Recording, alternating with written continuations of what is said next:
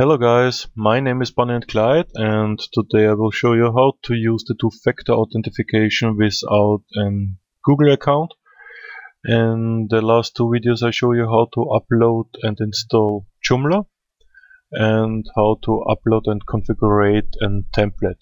At the moment our front page looks like this or something like this, and if you open your backend, your administration panel, you see here the post installation message, and if you open this message you can enable the two-factor authentication. Today I already told you I will show you how to use this two-factor authentication without a Google account. First of all, we enable the two-factor authentication. For this we switch to the user manager, edit profile, and here the last register we have the two-factor authentication. We open it and the pull down menu shows us at the moment disable, and we choose the Google Authenticator. Here you can read how does it work if you use this authentication with a Google account, and I use it with a small program. The program calls WinOut. You can download it from this page. The link to this site I post below the video in the video description, and if you press here the download button you will get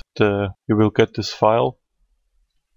I have already downloaded it to my computer because I use it already. So we switch back to the backend, and first of all I have to start the small program WinOut.exe.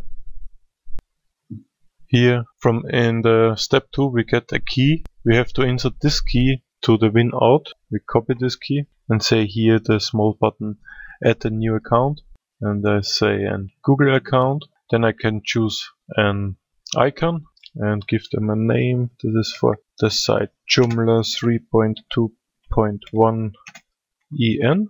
Then you have to enter the key from here in this line. Then you press the Verify Authenticator button, and then you have to insert this code. After that you have to save it. So we get the message, everything was successful, and if we scroll down we get here from Joomla one-time emergency passwords. If this authentication does not work for any reason, we get here 10 passwords. Every password we can use just one time, and it's just for an emergency to disable the authentication, the two-factor authentication, if it does not work. So please copy it to a file to your computer or write it to a piece of paper. It's very important that you save this 10 passwords. And now I will show you how does it work. So I go to log out, and you see here now I have not only to fill in my username and my password, I also have to fill in an security key. So here is the WinOut. That is our homepage. So first of all I insert my username, BonnyAndClyde. I fill in my password, and now I have to fill in the security key. For this I press this refresh button, and now I get for 30 seconds a new code. And with this code and my password and my username I'm able to log in the backend.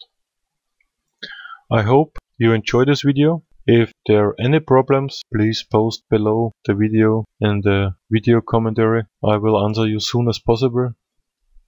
And yeah, I hope we will see us soon again. Have a great day. Bye.